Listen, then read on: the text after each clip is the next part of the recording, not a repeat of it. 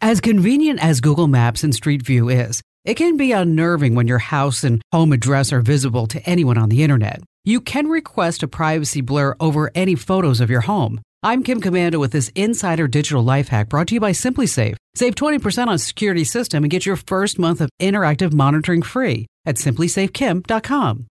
Google Street View has collected well over 10 million miles of photos. Your home is likely part of Google Street View. If this bothers you, blur your home. Here's how. Open Google Maps and look up your home address. Find the Street View photo that you want to blur. Google says that the image has to show your face, home, or other identifying information, which it probably does, so no worries. In the bottom right, click Report a Problem. Complete the form and then click Submit. Make sure you're 100% certain about removing the image. Once the photo of your home is blurred on Google Maps, there is no way for Google to reverse it. Get more tech tips 24/7 at Komando.com.